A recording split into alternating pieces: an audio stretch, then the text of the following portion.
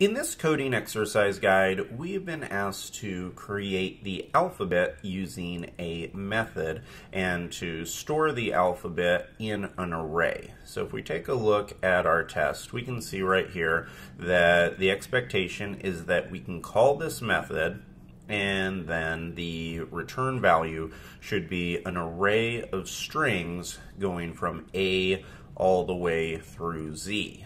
Now, obviously, it would be possible to simply start typing out the full alphabet. However, that is not allowed for this coding exercise. That would be cheating.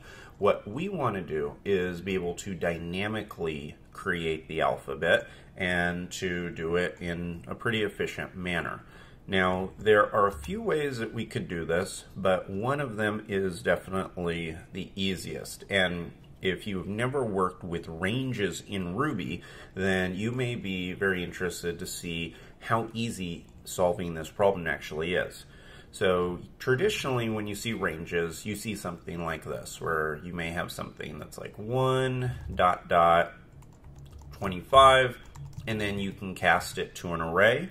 And if you run this code right here, you can see it is going to generate an array going from 1 all the way through 25. So that is a nice handy thing.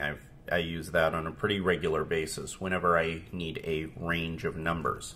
Now, the thing that isn't quite well as known is that this actually takes in strings as well, and it can parse the strings just like it does the numbers. So in other words, I could pass in A right here, and I could pass in K, run the same code, and you can see that it actually knows, Ruby knows that when I say A to K, that I'm looking to generate a succession of characters all in a specific sequence, just like this. And as you may assume, this doesn't just go up to K. We can also do this to generate the full alphabet. So all I have to do is change this and say A to Z. If I run this, you can see we have the full alphabet just like that. So that is how easy it is. So all we have to do is paste this up here. And now we will have something that should pass all of our tests. So I'm going to save this, run rspec January 5th,